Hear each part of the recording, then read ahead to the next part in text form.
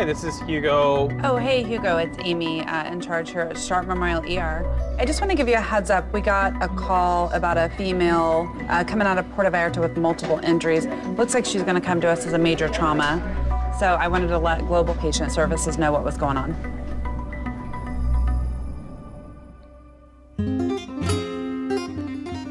We were in Puerto Vallarta for about 8 days. It's a city that we love and people that we love, and it was about dinner time, and Paula cannot pass up a bookstore. And so she wanted to go and check out some used books before dinner. So she went off, and the three of the rest of us went off to La Bistro.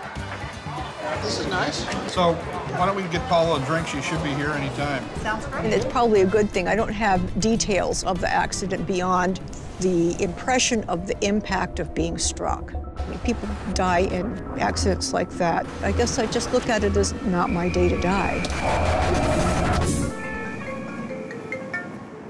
I just remember the moment of impact, remember calling him on my cell phone. Paula? I would have thought that maybe a mirror clipped her on the shoulder going around the corner. The thought of someone actually physically being run over by a city bus, I have never heard of anyone surviving that kind of injury. She had surgery that night, and although her blood count was normal when she came in, throughout the night it continued to drop. Turns out she had multiple fractures in the same ribs, so that it requires assisted ventilation.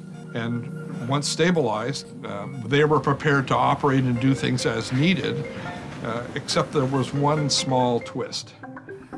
Hello, Alan. This is Hugo with Sharp Healthcare. Global Patient Services is a unique department within Sharp Healthcare that provides 24/7 assistance for people who are traveling outside of the United States to help assist them in getting back to San Diego to a Sharp Healthcare facility. We're available 7/24, 365 days a year. No matter what, you are getting a live person.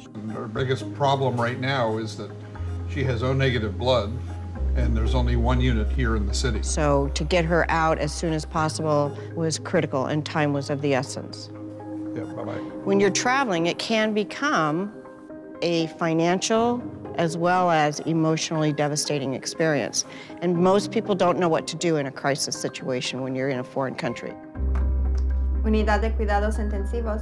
Buenas tardes. Habla Hugo del Hospital Sharp Memorial en San Diego, California. Quería verificar si tenía una paciente en su hospital. Sí. We can initiate the ball to start rolling. We're like the 911. We're the behind the scenes for everything. We pull everybody together. We have a global transfer from Puerto Vallarta later today. It's going to be a major trauma.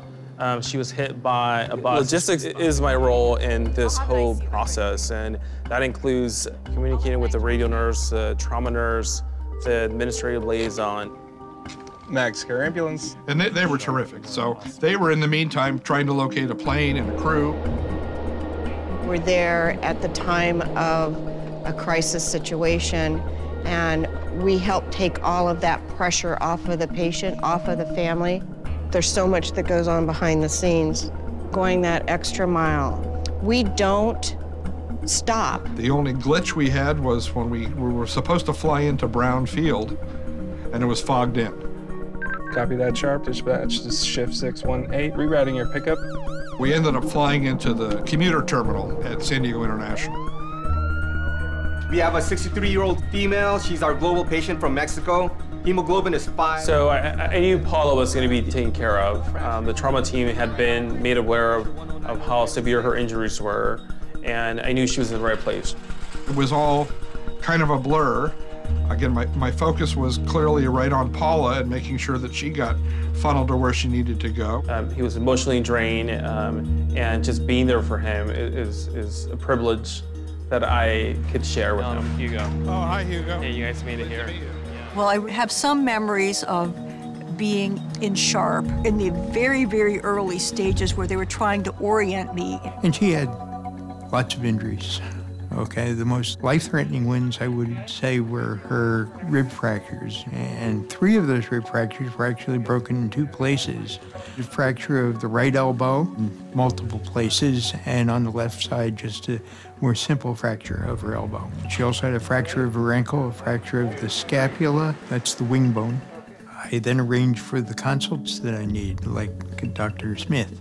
See, there's a break here and here in multiple locations, and I can scan back and you can see the breaks are all along here and all along here.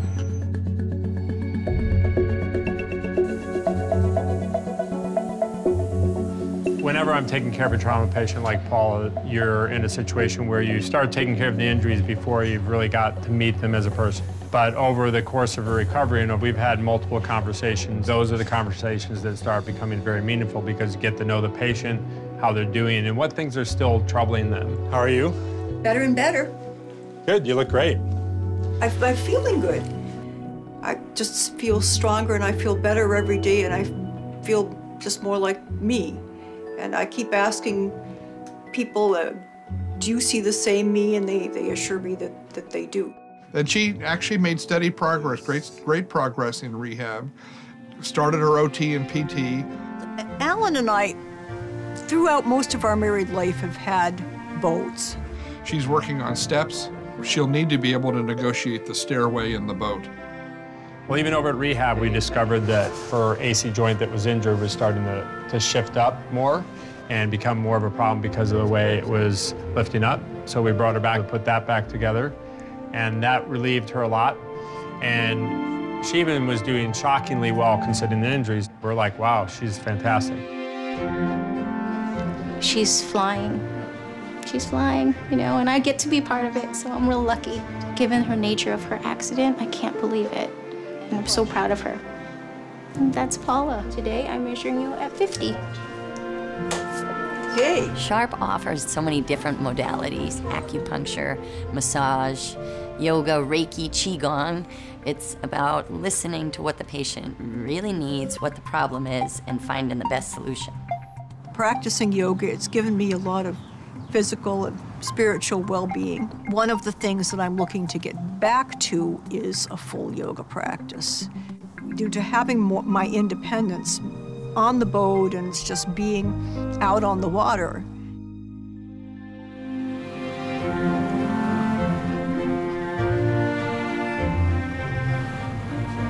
This isn't a job.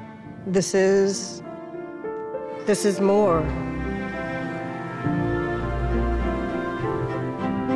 I love what we do. We do make a difference.